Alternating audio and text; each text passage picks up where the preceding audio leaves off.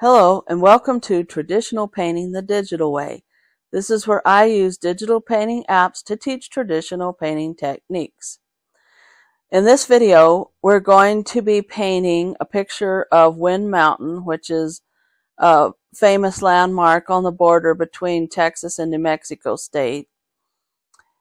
And what I want to do is talk about the different layers that you would have in a picture. And by what I mean by layers is the background and the middle ground and the foreground. So here's a picture that I've taken of Wind Mountain, and the background would be considered the mountains and the sky and the clouds. And the middle ground is going to be the corrals and the bushes and the things that are sort of in the middle. And then the foreground will be everything that's in the front there.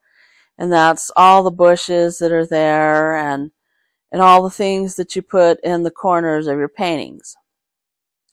So we want to go ahead and start with the background in a painting.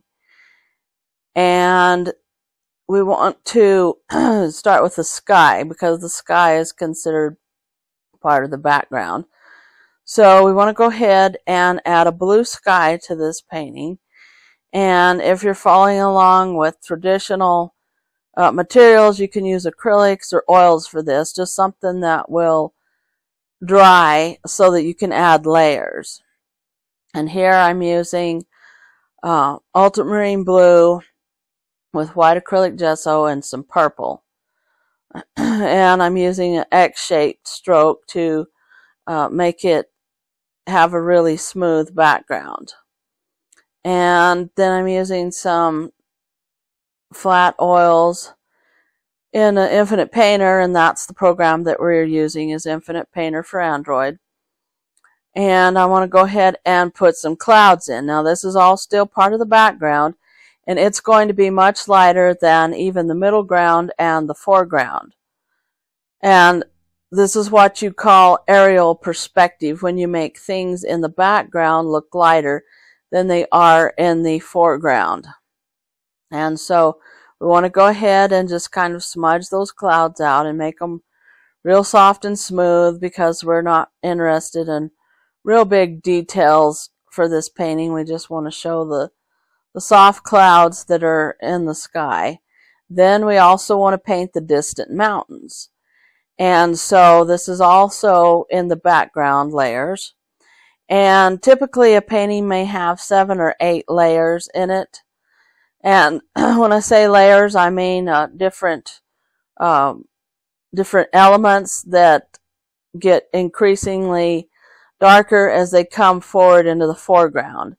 But as I said before, most elements in your picture can be split into 3 categories: the background, the middle ground, and the foreground. And so here I'm adding some purplish looking hills in the background, and these are famous hills that are on the border between the states of New Mexico and Texas in the United States here. And so we just want kind of a light purple color, and you can use dioxazine purple and ultramarine blue and a touch of burnt sienna with white acrylic gesso to give this mixture. But you don't want them real dark. You want them still sort of a light purplish color. And then here we are working still a little bit more on the background, and we want a light sandy color because that's the color of the land that is next to the mountains. Now we're starting to get into sort of the middle ground, and things are going to get a little bit darker, and this is where the creosote bushes, or greasewood as we call them here, are. And they're going to be a sort of a sage green or a olive green color, and you can get that using hooker's green with some yellow ochre. and throw in some white acrylic gesso because we're still, the middle ground is still not going to be as intense in color as the foreground. So you have to use a little bit of white in this also and still keep it in the lighter shades of color. And I'm just I'm using the Pollock brush in Infinite Painter to get that rough look for the greasewood bushes. And you also want to add a little bit of the sandy color of the ground in the background, but keep it light. And probably just get some burnt umber and put a lot of white acrylic gesso in it if you're following along with acrylics or oils or even pastels. You want something, a medium that will take layering well.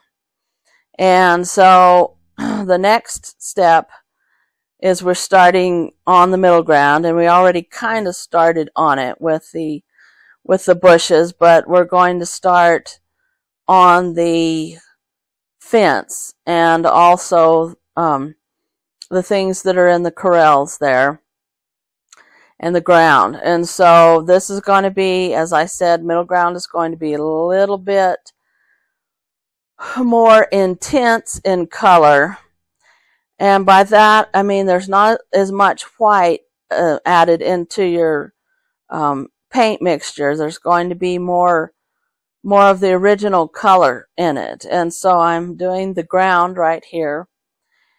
And it's going to be a mixture of burnt sienna and some white. And possibly you can add some orange in there if you're following along with acrylics or oils or gouache, some traditional type of layering medium. And then we're going to go ahead and add some darker bushes to set it back from the ones that are next to the mountains, because we want to bring this forward and get it a little bit darker. And so I'm just working on trying to get a little bit of a more detailed look, but we're still not doing real big details. That's another thing with your background and your foreground. You're not going to have extreme details. They're going to be kind of fuzzy looking, but they won't be in extreme detail because that's what it looks like to the human eye. Most things in the background and the middle ground are going to be less clear, less sharp. And so I'm adding a little bit of some trees there, some creek willows, and I'm going to start on the old corral as well. And this is an old corral, and it's sort of falling down, and it needs to be fixed and everything. And so it's got all kinds of boards that lean, and nothing looks real straight and everything. It's just kind of with old weathered wood, made with old weathered wood. And so here I'm just adding a little bit of detail to those background trees, but not a whole lot. And then I want to go ahead and just add a little bit of some highlights to the old weathered boards that are in the corral, and add some bushes around them. And this is the middle ground, and things are going to start getting larger as they come forward. So this is also part of your perspective, is that things will become larger as they come forward to the edge of your painting. And so this is the end of part 1 of our Wind Mountain series. And in part 2, I'll go ahead and talk about the things that are in the foreground and all the details that you need to add when you get to the foreground and the front of your painting. So thanks everybody for watching. Thank you so much for your support. If you want to see part 2, then hit the subscribe button, and I will catch you later.